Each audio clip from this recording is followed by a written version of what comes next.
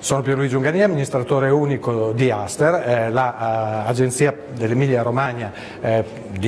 partecipata da tutti gli enti di ricerca, le università dell'Emilia Romagna e soprattutto la Regione, e che in qualche modo è il traino motore di tutta l'innovazione, di tutta la ricerca, e che è diventato partner di FBA. Essere questa sera a questo evento è per me un onore, un grandissimo piacere. Questa location e soprattutto la presentazione della Dallara è stata particolarmente significativa, perché nelle parole dell'ingegner Pontremoli abbiamo sentito un po' tutto il succo di quello che è l'importanza di un'azienda che nasce sicuramente da delle radici familiari e che poi attraverso sviluppo, innovazione, quello che Aster sta facendo e fa da anni per tutto il tessuto connettivo dell'Emilia Romagna, ha sviluppato con una continuità, aprendo il proprio capitale a terzi e quindi in qualche modo